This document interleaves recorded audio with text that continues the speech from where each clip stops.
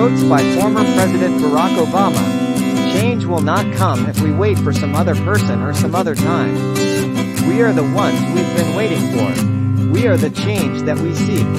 The best way to not feel hopeless is to get up and do something. Don't wait for good things to happen to you. If you go out and make some good things happen, you will fill the world with hope. You will fill yourself with hope. Change is never easy, but always possible. The future rewards those who press on. I don't have time to feel sorry for myself. I don't have time to complain. I'm going to press on. The American dream is something no wall will ever contain. We did not come to fear the future. We came here to shape it. We are the change we have been waiting for. Progress does not compel us to settle centuries-long debates about the role of government for all time. But it does require us to act in our times. The audacity of hope.